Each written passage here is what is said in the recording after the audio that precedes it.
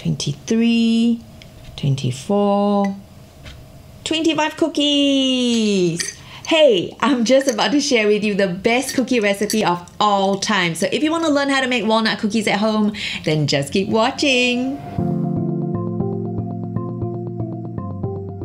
Hey, it's so good to see you again. You're just in time for another health, beauty, and lifestyle video. If we're just meeting, my name is Lynette, and I'm all about being beautiful and healthy naturally. So I usually talk about eating well and eating foods that'll help grow your gut buddies so you look good and feel amazing from the inside out. So if that's your cup of tea too, then I strongly recommend that you hit that subscribe button and ring that bell so you'll be the first to know whenever I upload new content. In the meanwhile, you're most welcome to browse my library of videos and check out all the links and show notes down below when you can. But for now, let's dive in. We're going to be making walnut cookies today, primarily from walnuts, of course. So I thought, why don't we make some walnut milk first and then use that as in the pulp to make those cookies? So in case you missed a previous episode where we talked about how to make almond milk at home, here's a quick recap. Because I'm using 250 grams of walnuts for my cookies, I'll be able to make 2 liters worth of nut milk today. I'll explain a little bit more in my notes below, so check them out after this, okay? Meanwhile, let's fill the vegan milker with 1 liter of hot distilled water. Slowly but surely pop in the filter attachment, then add 100 grams of walnut to the filter attachment. Blitz for 1 minute and you're done. Strain it to separate the milk from the pulp. Repeat with the remaining 150 grams of walnuts to make the second batch of nut milk.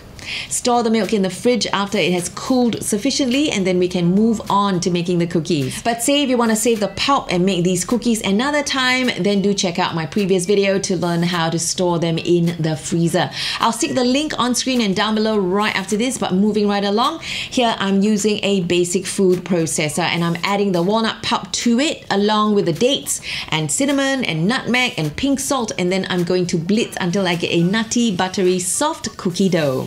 Then instead of using the oven today, I'm going to turn on my dehydrator. Nope, it's not new. I've had it for years. In fact, I bought it to replace my microwave, which was destroying all the nutrients in whatever foods I put in there.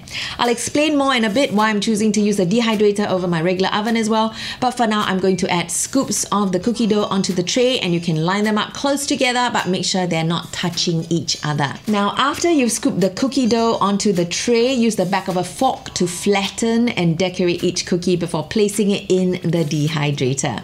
And then just leave it and let it do its magic. For how long? We'll just leave it to dehydrate for 4 to 6 hours at 118 degrees. Just in case you're wondering why I'm using the dehydrator in favor of the good old oven, great question by the way, that's because the dehydrator preserves food naturally by locking in all the essential enzymes, nutrients, fibers, and flavors, so you get maximum nutrition and minimum waste. Halfway through, flip them over and let them dry out directly on the screens to speed up the drying time. When they've cooled sufficiently, store them in an airtight container and try to finish them within the week, but looking at the way things are, we're likely to finish them up in no time at all. And that's it, guys. That's how to make walnut cookies at home, and I can tell you that it's the best cookie recipe of all time. Here we've used all natural ingredients, so they'll make a great snack. You can even have them for breakfast as well.